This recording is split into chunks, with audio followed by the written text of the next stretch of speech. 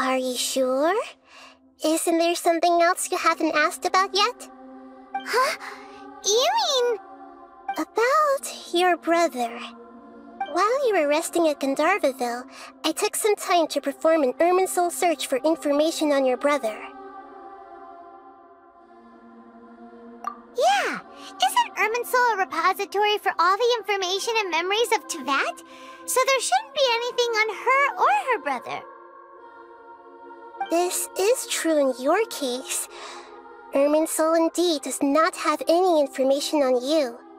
However, there must be something different about your brother, because as it turns out, the world has recorded information on him after all. What? There's only one possible explanation. He belongs to this world.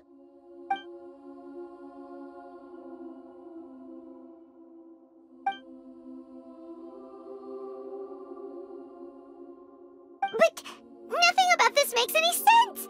Wasn't this your first trip to Teyvat?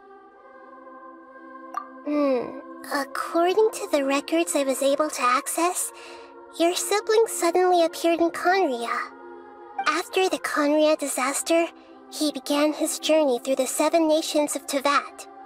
But just as his journey was about to reach its conclusion, the Irminsul records on him suddenly become fuzzy. What do you mean, fuzzy? Did something happen to him? All I know for sure is that somebody, for reasons only they can know, is deliberately obfuscating his fate. And whoever it is, if they can do that, who knows what else they're capable of. But even that wouldn't explain how he somehow comes from this world.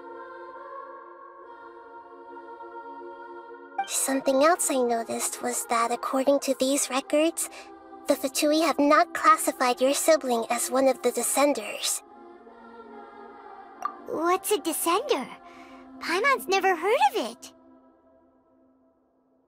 Look, I'm sure you must be curious about the information I received from the Fatui in return for my gnosis, right?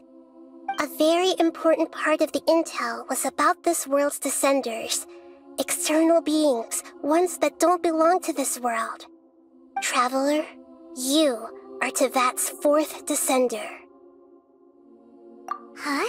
So the Fatui count 3 other Descenders before the Traveler, and her brother isn't even one of them?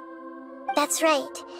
My current hypothesis is that the first Descender was likely what we now call the Heavenly Principles. As for the other Descenders, I still need to verify their existence. It could take me some time. Paimon's head's about to burst from all this crazy new information. And yet, even knowing all this, I'm sure you must still have a lot of unanswered questions. I must say, I truly regret that I can't help you more as the God of Wisdom. There are many questions in my heart as well. I will need some time to go through each one of them. And soon, you'll also begin your journey anew and depart from Sumeru. I'm very interested in your future. It's a journey that can't be observed or recorded by this world. If fate is the ultimate knowledge, then your future will be the ultimate fate. Paimon's sure glad we got to meet you, Nahida. The pleasure is all mine. I can't thank you enough. Alright, that's enough talk for today. If you ever miss me, just close your eyes, and maybe I'll appear in your dreams.